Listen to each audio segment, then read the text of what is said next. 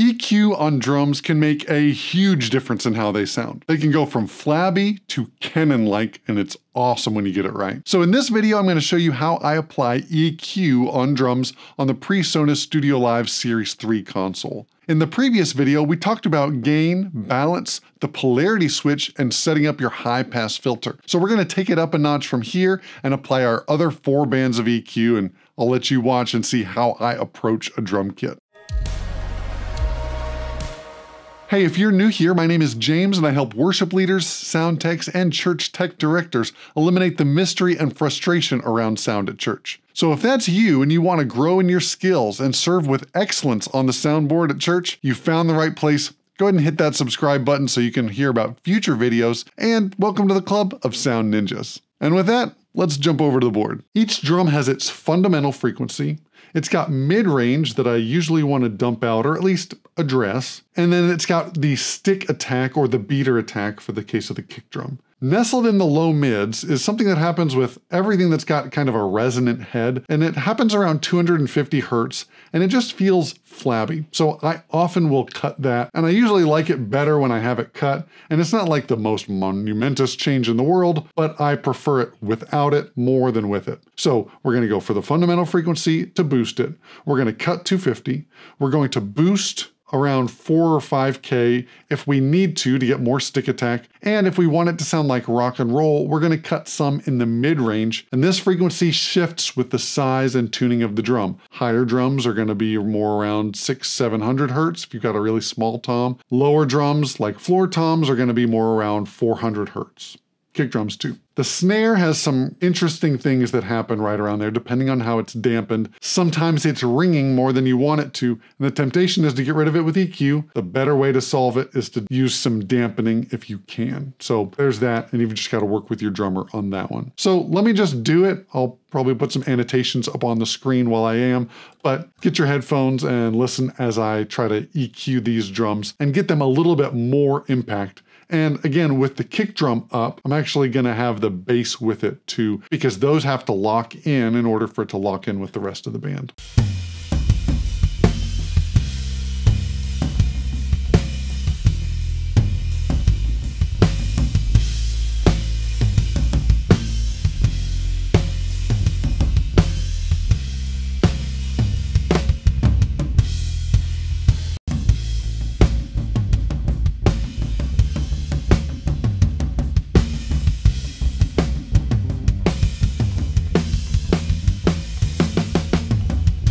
This is the one I really like cutting, especially while I'm listening to the bass.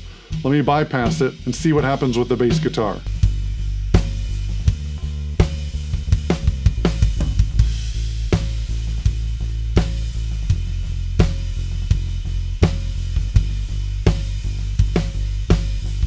I love cutting that frequency. All right, so if I need some more attack, I'll go to about 4K.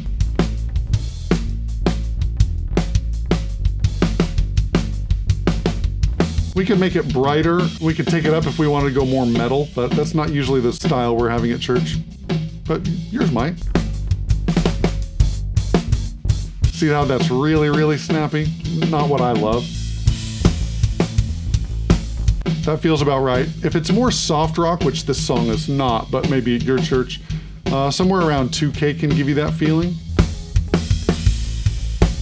So that's a gentler kind of beatered sound, right around 2K.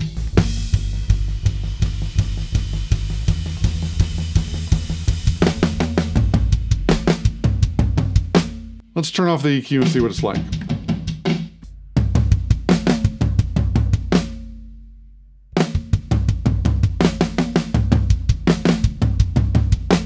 I'm liking that. All right, let's go on to the snare drum.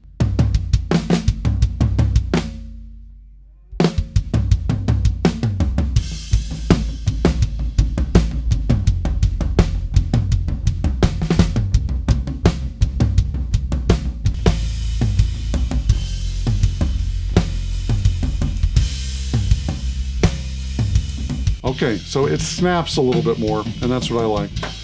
Now you could do something like that with the snare bottom, but I'm just trying to get the snares sound. We already heard that. So with the high pass filter, that might be enough. Before we move on, I want to tell you about my live mixing field guide, book, and ebook. It's got a lot of the starting places that I start with EQ, compression, and effects on all different types of instruments that you're likely to find at church. These aren't presets in the way that you wouldn't set it up exactly like it looks on the page and then you'd get great results. They're my starting places and places where I'm going to focus on with my EQ and starting places with my compression so that I can get it dialed in quickly and understand what it should sound like in these different parts of the frequency spectrum on different instruments. You can pick up your copy today at livemixingfieldguide.com. Also, if you're taking notes on this video and trying to figure out how to apply this on your board, go ahead and comment down below what console you have, and I'll hopefully be able to borrow it and get another video out for you on your console. I've got some great friends over at Zounds. They let me borrow basically anything that I want. If they carry it, they can ship it to me and I can make a video for you. So comment down below which console you have and visit Zounds through my affiliate link. When you purchase stuff through there, it generates a small commission for me at no extra cost for you. So it's one way that you can say thanks and support the channel. Okay, that's enough promotion. Let's go back to EQing the drums.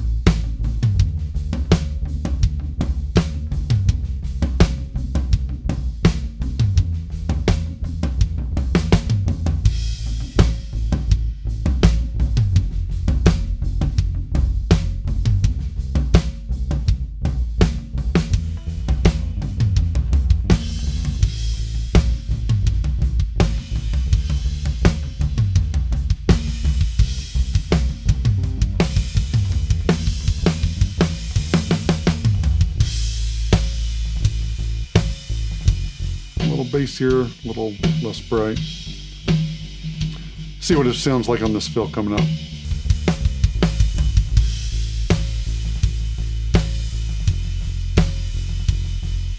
I'm gonna make this a little narrower.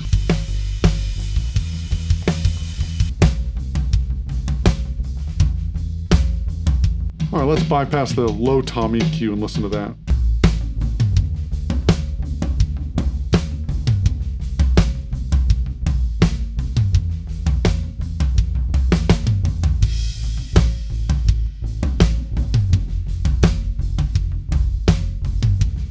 And again, with our overheads, we're just gonna leave it with just the high pass filter, because I feel like that's doing what I want it to do.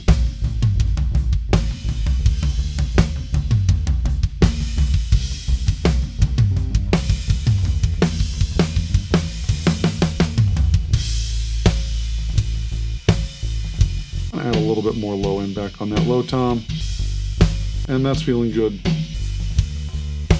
Hey, if this video has been helpful for you, go ahead and mash that thumbs up to let the YouTube algorithm know, and be sure to subscribe and don't ding the little bell because you don't need any more notifications in your life. Be sure to check out the other videos in this playlist where we go over compression, gating, effects, and all the balance and high pass filter stuff. As always, remember, it's all about the low end, avoid the sound tech solo, and nobody leaves church humming the kick drum. We'll see you back here next time on Attaway Audio.